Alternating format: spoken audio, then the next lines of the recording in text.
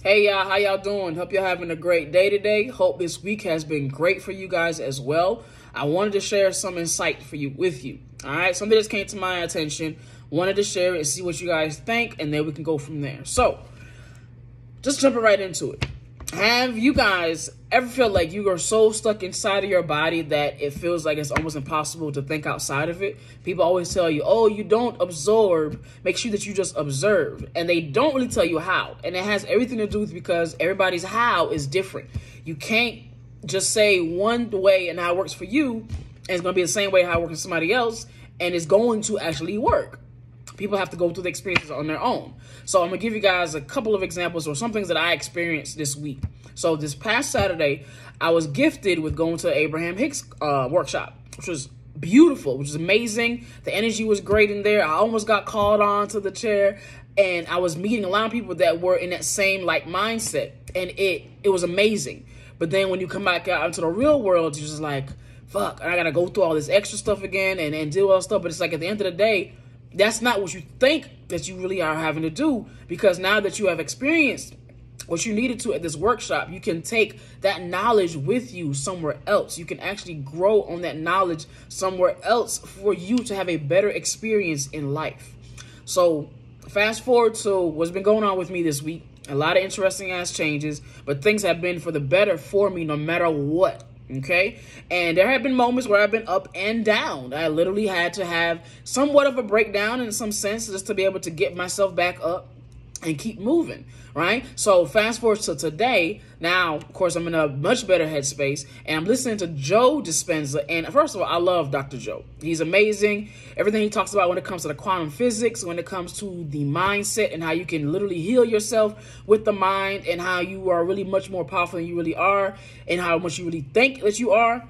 It's amazing. And when you really start to listen to more and more of things that he has to say, certain things start to make more sense for you. Because when I first started hearing them, it was like chemistry times calculus, honestly.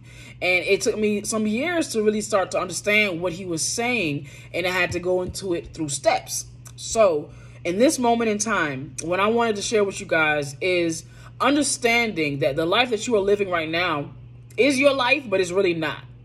And I'm explaining to you why I say that. How you can see yourself, if you were truly God, as you say, God-like even. Really just say God. Like, why be God-like? I don't know, of course, you know what the meaning is, but let's go ahead and say what it is. We are literally all in God's image, so therefore we are also gods in our own rights. Okay. And with that being stated, if I start to look at myself now on the outside as a being who wants to be on this earth, who chose to be on this earth, and now I am going through these daily experiences that can either be in my mind good or bad, if I am embedding my own subconscious into this physical body. Whereas if I remember that I can literally have my subconscious go anywhere because I can choose it, I just so happen to choose this particular vessel until, of course, it turns to cease.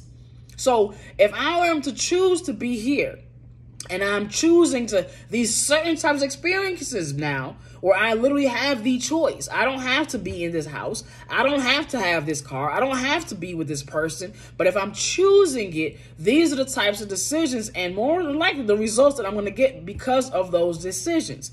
We already know that. Consequences, whatever. Okay? So, but what I'm wanting you guys to know is when you get to a place where you feel like you are helpless, where you get to a place where you feel like nobody understands you, when you get to a place to start feeling as if nothing is working out for you, everything is out to get you, you're forgetting that you do not technically own all of those feelings. Those are not truly yours. They are just what is of that body because of what the body had to go and experience. And the body only knows what the body only knows. But if you have the mind and the consciousness to understand that we are bigger than the vessel, then we can start to transcend it to a different type of place. So that way we can also bring these desired experiences to us Hence the law of attraction. But it has to be for us to grasp that idea so that way we are not scared of it. That way we are not intimidated by it because we've been doing it. We just have to remember and to finally execute as the divine beings that we are. When you see people are walking around and calling themselves divine and goddess, Oshun, these things aren't just because they just want to say some things because it sounds good. That's because they have been tapped in. They know who they are. They know what it is that they are capable of. And when you know who you are and what you are capable of, you are not scared or intimidated of shit. You are making things happen. You are creating miracles. People are going to come up to you and say, how did you do that? Like just yesterday, you didn't have anything. Well, I had to change up my mindset. I had to be different. I had to be better for me. And it started with me stepping outside of my internal feelings. Not to say that they are not valid. Absolutely pay attention to those, because at the end of the day, this vessel still has to be learned by you. You still have to understand how this vessel works. You still have to understand what makes you tick, what makes you happy. So that way you can continuously give those experiences that you want and find ways to not to attract the experience that you do not want. That's really all this is. And when you start to think as and being as outside of the physical, outside of the limited, and you start tapping into the unlimited, right now, I could be talking to you and I'm glowing. Magic. I'm glowing. Okay? But then there's been days where I have definitely been so stuck inside my body and I felt so clouded, like I can't see clearly. Then I have to meditate. This is why they say meditation is that segue. It's that path to enlightenment. It's something as simple as quieting all the noise, because we're noisy up here. We are saying and hearing and thinking everything up here, and most of it is junk. But when you quiet the noise, you are allowing your subconscious and your consciousness to finally elevate. Thus, now you can do bigger and better things. And to you, because of the consciousness that you are now having, it's small in comparison to what you know that the universe and you as God are capable of doing. Walk into your fucking greatness. Walk into your excellence. It's already there. It's been waiting for you. You are in this body right now. How can you not be great? By being in this body. You could have been a cricket.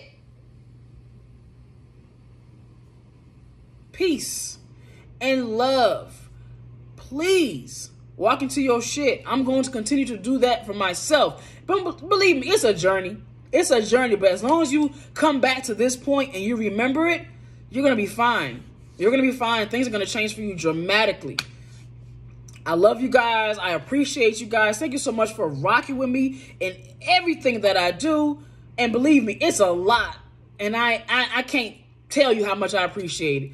But I will see you guys on the next video. Let me know your thoughts. I'm going to post this on YouTube as well.